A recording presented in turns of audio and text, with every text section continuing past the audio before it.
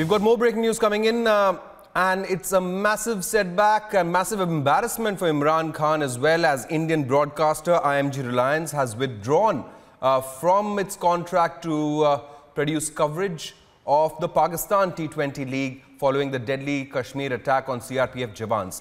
The company was televising the Pakistan Super League, which is being played in the UAE because of security concerns, and it was also due to televise the last knockout matches to be held in Karachi and Lahore next month. But the company IMG Reliance has now withdrawn from its contract.